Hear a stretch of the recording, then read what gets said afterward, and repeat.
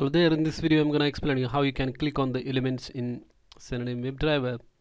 So to click on the elements, just go to this website blog and then click on this link and it will open this page. So Selenium provides one method called as clicked on the web element class, and then you can just use that method to click on the any element. So no matter what that element is, whether its tag is say anchor tag, button tag, or whatever it is, you can use this click method and then it will click on that element. So as you can see here, I have simple code to click on the edit box, and sometimes what happens is this click doesn't work. So in the scenarios, you can use alternative methods like JavaScript click. For example, here I have used JavaScript to click on the element.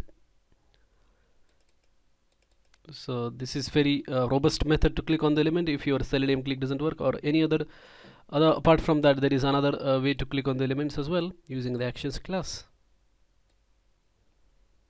So build the click action and then pass the element to that, then you may use this perform method and then it will click the element. So there are 3 ways to click on the elements using Selenium, using JavaScript and the actions. If you like this video, hit like button.